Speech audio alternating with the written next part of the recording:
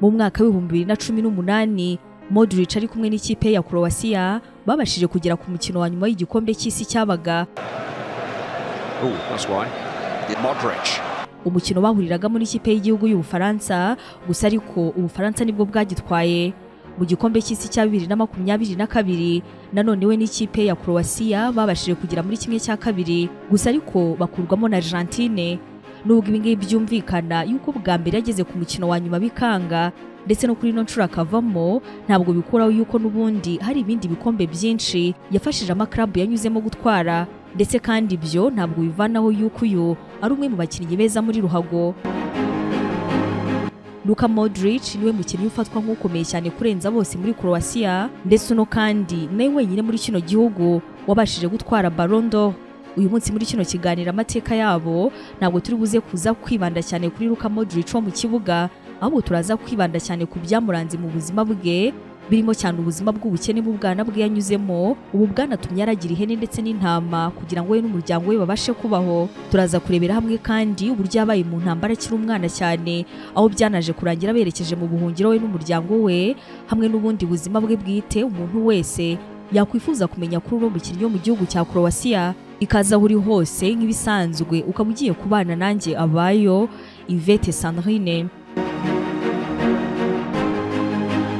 Luka Modric yavutse ku itariki 9 z'ukwezi kwa 9 mu mwaka w'1985 avukiye mu gihugu cya Croatia. N'umwana w'imfura mu muryango w'iwabo, aho se yitwa Stipe Modric naho nyina akaba yitwa LADOJIKA DOPUDI. Abangaba bombi bakaba barakoraga mu ruganda rukora imyenda ubwo babyeraga umwana wabo w'imfura. Modric wabo ntabwo bari bifashije bihagije, ibyo rero bikaba byaratumye ababyeyi be bamara amasaha menshi bakora kugira ngo bashake uko babaho.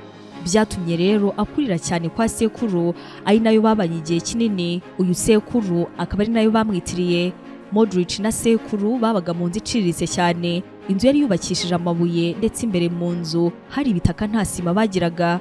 Gusa we na sekuru uno mukinnyi yavuze yuko bakundanaga cyane, ngo yaramuganirizaga kandi akamubwira yuko ubuzima nubwo ari ikintu gikomeye muri icyo gihe, ariko kandi mu gihe kizaza atari gutyo bizahora. Mu mwaka wa 2020 ubwo Modric yaganiraga n'ikinyamakuru The Guardian, yakibwiye ko yamaranye igihe kinini cyane na sekuru kandi ko amwibukira kuri byinshi. Ati, I spent a lot of time with my grandpa when my parents were working, and I have a lot of amazing memories of my time with him. Namaranye igihe kinini cyane na sogokuru mu gihe ababyeyi banjye babaga barimo gukora. Mfite ibintu byinshi cyane kandi byiza mwibukiraho umugenge nawe twamaranye.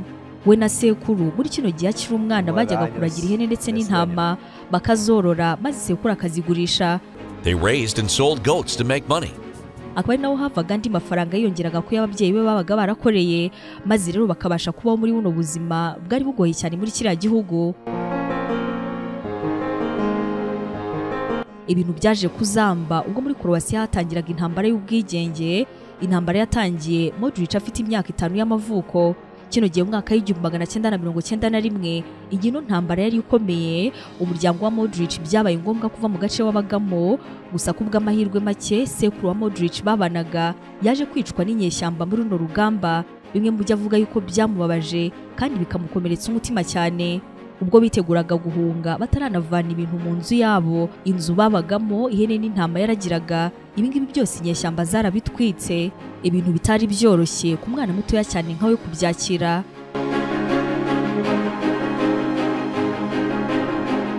Nanone mu kiganiro na kiriya kinyamakuru The Guardian, Modric yavuze yuko umuryango we nta kutagiraga ngo ubashe kumurinda kugira ngo ntababare, kuko nk'umwana mutoya cyane ibingibi byari kumukomerera yewe birenze n'urugero. Ati, You're not aware of everything happening around you because your father is also trying to protect you, to not think about these things. Ntabwo umenya neza ibijya mbere byose, kuko papa wanjye yarahari ngo adatuma niheba, yarandinze ngo nabitekerezaho cyane. Modric we n'umuryango we baje kujya kuba impunzi, maze berekeza kuri hoteli yitwa Corvari yabagamo izindi impunzi mu gihe kigera ku myaka 7 yose. Ahangaha rero ubwo yabaga ari muri no hoteli nibwo yaje gushakisha aho yangungira ibyo bibazo by'intambara muri Croatia, maze atangira gukina umupira w'amaguru, aho yatangiye kukinira cyane cyane muri parking ya hoteli babagamo. Kino gihe kandi Modric wakuze atinya abantu ndetse no kuvugana n'abantu no kwegera ahantu hari abantu benshi, yatangiye kujya akina umupira w'amaguru ari wenyine. abantu batangiye kujya bakururwa cyane n'ubuhanga bwe maze bitangira kuba nk'imyiyereko nimugoroba barimo gukina abantu benshi bakaza kumureba. Modric yavuze yuko umupira w'amaguru nubwo ari inzira yo guhunga ukuri kw'intambara yari miba ariko kandi byatumye amenya yuko kina ari ikintu ashobora kubyaza umusaruro nubwo atarazi neza uburyo byakundamo cyane ko yari akiri umwana ndetse ngo n'igihagararo cye cyane ingano ye bikaba ari bimwe mu byo benshi bahiragaho bavuga yuko nubwo azi gukina ariko kandi byazamugora kujya mu bandi bakinnyi. Modric yavuze yuko abakinnyi yakundaga barimo uwitwa uyu nguyu nawe wakiniye muri kino gihugu ndetse n'uwitwa Francesco Totti wakanyujijeho cyane muri ruhago yo mu Butaliyani. Muri no myitozo ye muri parking yo muri hoteli babagamo nk'impunzi, Modric yakomeje gukundwa ndetse no gukurura abantu benshi cyane bazaga kumureba. Ahangaha rero niwe yaje guhurira n'uwitwa Josip Bailo, uyu nguyu wahise umutoza we wa mbere. Uyu wabaye umutoza wa mbere wa Modric mu mwaka wa 2018 arimo kuvuga kuri uno mukinnyi yaragize ati I heard about a little hyperactive boy constantly playing with a football in the corridor of a refugee hotel, even going to sleep with it. Numvise amakuru y'umwana ukunda kuba arimo gukina umupira mu bana b'impunzi ngo ndetse akanawurarana. Numvise mbikunze cyane kandi ko kubwo namurebaga nabonye yuko yazavamo umuntu ukomeye aramutse afashijwe. Bivuye kuri uno mukoci nibwo uno mukinnyi yafashijwe kugenda agera mu makipe atandukanye. Gusa kubera ingano ye benshi bavugaga yuko ari mutoya cyane byatumye kenshi amakipe atinya kumugura, ariko kandi nawe akomeza gukora cyane aho yaberetse yuko ubuhanga budahera gusa ku ngano y'umuntu ahubwo ko ibyo umuntu ashobora gukina mu kibuga aribyo bishobora kwerekana ubuhanga bwe. Modric kugeza ubu yaciye mu makipe atandukanye arimo nk'ikipe ya Dinamo Zagreb, Tottenham Hotspur ndetse n'ikipe ya Real Madrid ari nayo agikinamo kugeza ubu. Luka Modric yihariye ubuhanga budafitwe na benshi mu bakinnyi, aho ashobora gukina nk'umukinnyi wo hagati, akaba yakina nk'umudefanseri ndetse kandi akaba yanakina nk'umwataka dore ko yanatsinze ibitego byinshi kugeza ubu. Gusa nanone Modric akaba afatwa nk'umukinnyi mwiza w'ibihe byose wo hagati mu kibuga. Mu bindi wamenya kuri uno mukinnyi byamuranze mu buzima bwe, Luka Modric yitiriwe sekuru, uyu nawe wari waritiriwe umudugudu bavukiyemo muri Croatia, umudugudu witwa Modric. Uyu mukinnyi ubwo yavukaga ngo sekuru akimubona yaramukunze cyane maze asaba yuko bamumwitirira maze bamwita Modric. Ahangaha rero rino zina rye rikaba ryaravuye kuri sekuru, gusa na sekuru yari yararyiswe kubera umudugudu witwa Modric wa hano mu gihugu cya Croatia.